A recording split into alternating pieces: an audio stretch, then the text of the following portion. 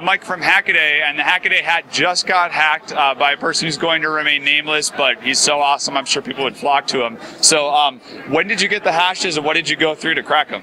So the first thing that we did is we first got in the access point. After we got the access point, we got to the web page. After we got to the web page, we got the hashes. Then we started trying to crack them. We ran it through a general dictionary. Then after we did that, we noticed that it was Dune-based from the book series of the movies. And so then at that point, we started scraping Wikipedia and all the Dune Wiki websites and all that kind of stuff, just for any hints or names or anything. We dumped those into a file, and we started fuzzing them and going from there and just trying to do a full-down breakdown of it.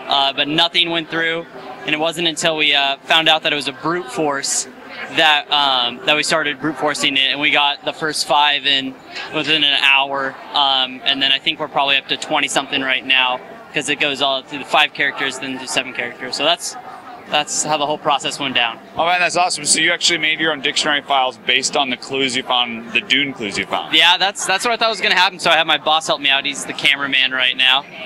Doesn't want to be on camera, but he created the list for me, and I loaded that up, and we started cracking that, and nothing went through. So well, I think it shows you should have been the one doing the puzzles, because that's way more creative than I was. But hey, bravo, man. No one else at DEF CON could do it. It's all you. So thanks a lot.